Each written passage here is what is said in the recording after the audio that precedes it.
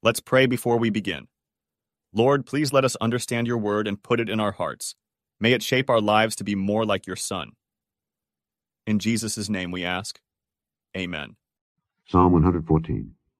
When Israel went out of Egypt, the house of Jacob from a people of strange language, Judah was his sanctuary, and Israel his dominion. The sea saw it and fled. Jordan was driven back. The mountains skipped like rams, and the little hills like lambs. What ailed thee, O thou sea, that thou fleddest? Thou, Jordan, that thou wast driven back? Ye mountains, that ye skipped like rams, and ye little hills like lambs? Tremble, thou earth, at the presence of the Lord, at the presence of the God of Jacob, which turned the rock into a standing water, the flint into a fountain of waters. Matthew Henry Commentary on Psalms, chapter 114. Let us acknowledge God's power and goodness in what he did for Israel, applying it to that much greater work of wonder, our redemption by Christ, and encourage ourselves and others to trust in God in the greatest straits. When Christ comes for the salvation of his people, he redeems them from the power of sin and Satan, separates them from an ungodly world, forms them to be his people, and becomes their king.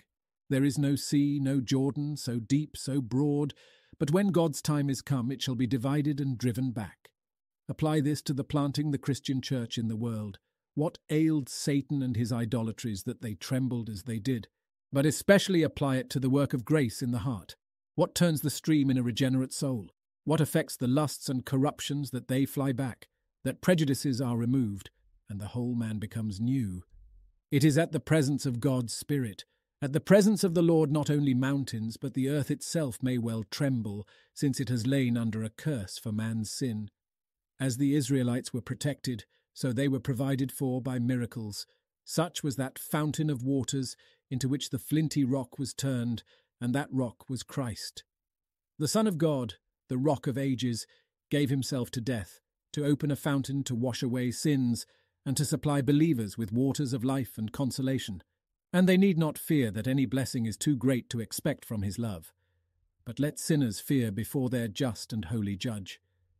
Let us now prepare to meet our God, that we may have boldness before him at his coming. Please consider, how does this chapter apply to you? Thank you for listening.